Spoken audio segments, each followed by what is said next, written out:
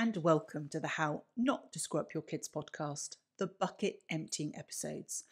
I'm your host, Dr Maryhan, psychologist and parenting expert, and in today's episode, I want to tackle the really difficult question, and I say this as a difficult question because there genuinely, unfortunately, is no clear-cut answer. But the difficult question as parents, where's the fine line between encouraging our children to really dig deep and work hard at something that they're clearly talented and want to pursue, and where we overstep that mark and we're being the pushy parent that actually it really isn't the best idea to be. And this really came off the back of having watched the film, I think it's called Sir William, which looks at Venus and Serena Williams' father and how he was really instrumental in their rise to the global tennis champions that they are. And it really kind of made me think about how do we know as parents where that fine line is? And I'm really sorry to say there is no sort of distinct, definitive answer. I genuinely felt that having watched, and then obviously you'd expect me, I went and read a bit more around it, is that certainly from the video footage that was taken, the real video footage of not the film, but the video footage of the girls, Serena and Venus, when they were younger, it was really clear from the responses that they gave that they were very passionate about pursuing their tennis career. And I think in that sort of situation where you've got a child who's really articulate, is really clear that they have a passion for whether it's musician, whether it's theatre, whether it's a sport, whether it's a particular academic pursuit, when they really articulate it in lots of ways, it's quite straightforward. You know, we can then really step up and hold them to account. I think sometimes where the grey area comes in, which is I'm often asked, is where we see as parents that our children have an aptitude. They have a skill, they have a particular ability, they do particularly well at something, but our children don't actively seek, they don't want to necessarily pursue that. So let me just give you a couple of kind of things that might be able to help you make that decision as to whether you're a little bit more forceful in encouraging them or whether you take that step back. The first thing that I would say is that it absolutely 100%, you do not push if your child has not articulated that is an area that they actively want to pursue beyond the sheer joy. And that can be really difficult for us as parents to accept because we'll have children who are incredibly gifted in specific aspects, whether that's creatively, and creative can be all sorts, can be musical, can be creative in terms of problem solving, can be creative in terms of drama and theatre, can be creative in terms of what we might typically think artistically, or creative in terms of cooking, all sorts of things. So, or our children may well be particularly gifted in a sort of athletic prowess. If our children can be gifted in that area, but if they don't actively want to pursue it as something that becomes either a career or something that they really want to hit the top with, there are some children who just simply get a lot of joy out of something that they are incredibly gifted in, but they do not want to take it any further. And the reason for that, which I've learnt direct from the horse's mouth, this is what they've told, a lot of the teens and children that I've worked with who have been particularly gifted in certain areas, have said that gift in lots of ways has been their outlet. And instead, if that outlet is taken away and it suddenly becomes something that they take as an A-level or something they do at university, it loses that way of just being something that they use to decompress. So that's the first marker that we need to be aware of. Is it being driven by my child who wants to do it more than it simply being a bucket emptying activity and joy? They want to pursue that. So if they don't, and they're just simply seeing it for the joy, then it's about allowing them to do that and not pushing them in any other way. So that's the first thing I would say in terms of us sort of looking at this particular decision. The second thing is I think we need to be honest and take a bit of a step back and just ask ourselves, am I slightly living vicariously? Has my child got a talent for something that they have a particular gift in as well?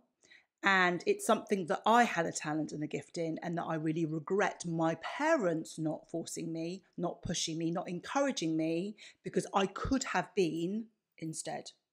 And this is where we have to be really mindful, because we end up then living vicariously through our children and trying with that. We don't do it consciously, but we end up almost trying to live our dream out through our children. And that really isn't a helpful thing. Conversely, you might have a child who has a particular gift or talent, or maybe they don't even have a gift or a talent, but they really enjoy something and they would love to excel at it, really want to excel at it, and they don't yet demonstrate a very clear aptitude. They don't yet demonstrate a clear gift.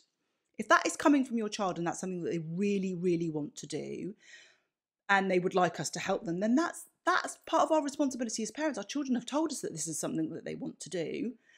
So yes, we can then be a bit more forthright, but it needs to be a collaborative forthright in that, how are you going to acquire, the thing that you want to do requires what skills?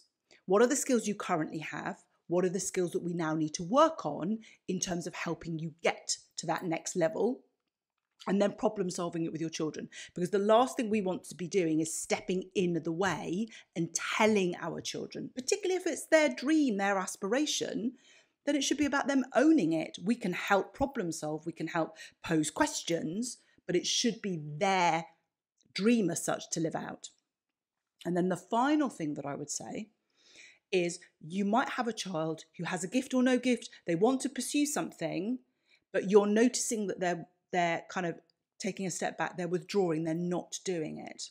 In these cases, it's difficult at this stage to be clear whether it is something we push or we don't push, because the reason why they're not pursuing it is to do with a lack of confidence. So let me just kind of go over that again, just so that you can understand. So this could be a child who wants to be able to pursue something, but is the thing that's actually holding them back is a lack of confidence and a lack of self-belief. If that's the case, then actually, and even if you're not entirely sure, but you've got a child who's really talented at something, but you're noticing that they're just not taking opportunities when they come around. They're not really putting themselves in that situation, but they talk about being really passionate about it. Then this could simply be, and I think this is what you need to really focus on and work on first, is it could be that they're lacking confidence and self-esteem. There could be a bit of a narrative going on in their head that sort of says, well, who am I? I'm not the sort of person that it will be successful at this. Their belief isn't there. So what you need to really focus in that scenario is not about pushing them into the aspect that they want to be in, but really strip it right back and work on the building blocks about their actual confidence, their self-belief in who they are as a person broadly, not very specific to that. Quite often what happens as parents is, let's say we've got a child who, they want to be a footballer. And what tends to happen is when we see that they don't speak to the coach about wanting to be included in the games, or they don't actively want to be in football leagues beyond the football that they do at school, we assume that what we just need to do is to build their confidence, is to get them to do more of the football.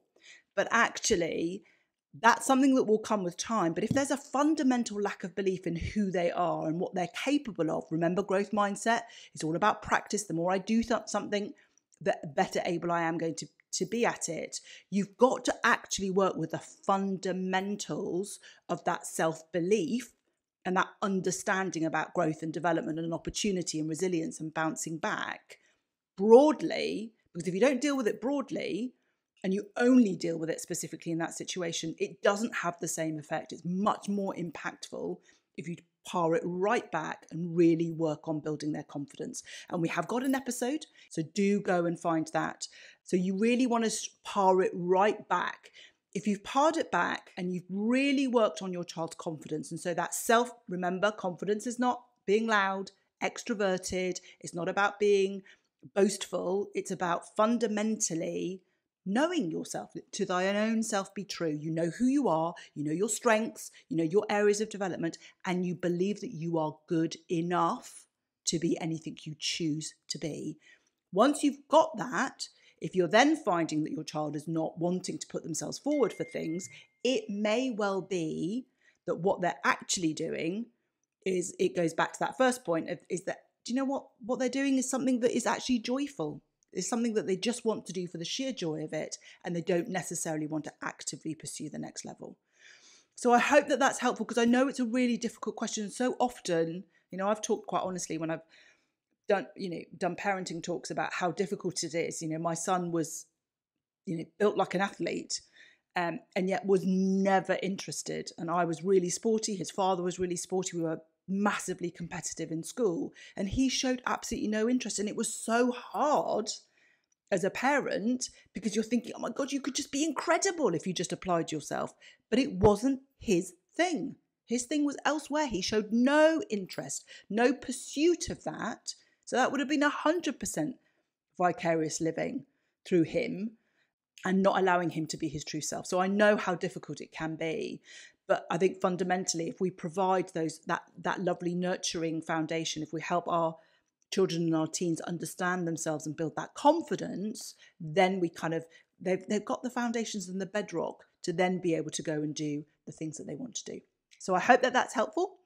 As ever, if you have enjoyed this podcast episode, I would be eternally grateful if you could follow, rate and review this podcast so that others can find us and we can spread the love. So until next time.